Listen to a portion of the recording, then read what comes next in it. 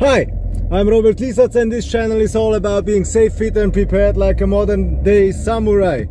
And today I want to talk about the level of aggression, how to choose the right level of aggression. As you can see, I have no time to record a video in the woods or somewhere else, so I'm doing it on the way to work.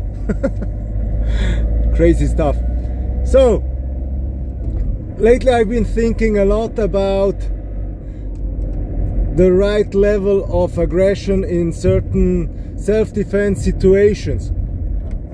The problem is that we actually do not learn in martial arts classes, in self-defense classes, or it's an overlooked topic, and we don't learn how to choose the right level of aggression in a certain situation.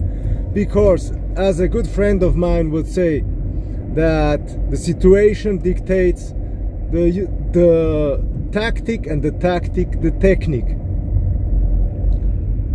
And I use often the example of a drunk man who's approaching you and who has just drunk too much and wants to give you a hug or flirt with you or whatever if you're a female, and then because you learn so, you destroy him with chain punches, elbows, knees, headbutts and so on.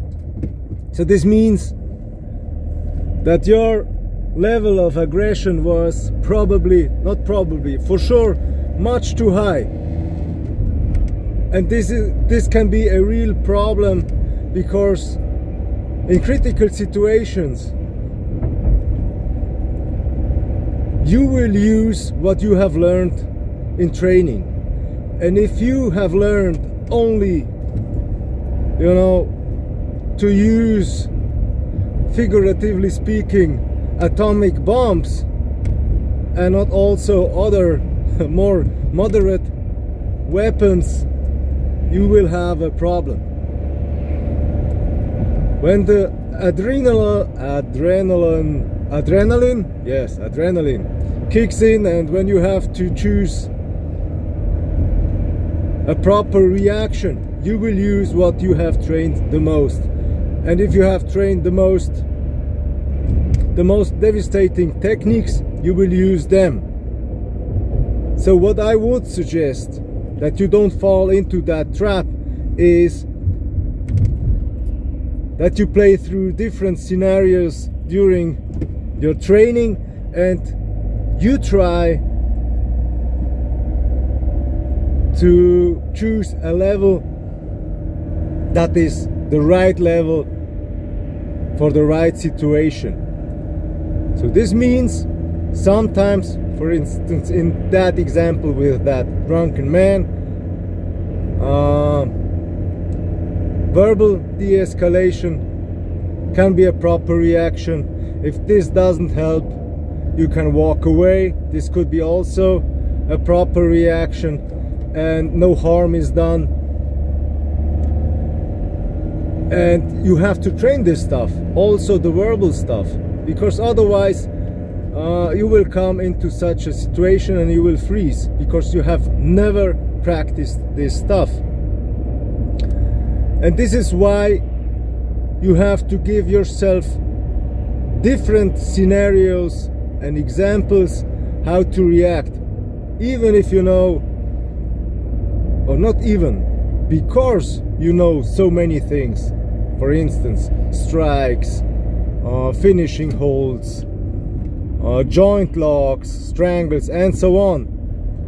You have to train to choose the right technique in the right situation. So this is why it's okay, for instance, to practice role play, and one can be the drunk man and the other can be the martial arts or self-defense guy, and you go through different scenarios, and you can also scale the whole thing. For instance, what do you do if this drunk man is starting to be aggressive. And then you have to find, through sparring or scenario trainings, the right response. Because if you don't do so, you have to remember that most of those things are ending in front of the court. And even though you were reacting in a self-defense situation, if you overdid the whole thing, and if you overreacted, and if you have chosen the most brutal techniques to deal with a harmless thing, you will get sued and you can lose a lot, if not everything. So this is my advice from me to you, and check out, you know, also the other videos on my channel where we try to be modern samurais, where we research what it means to be a modern day samurai nowadays. And see you in the next video. Bye.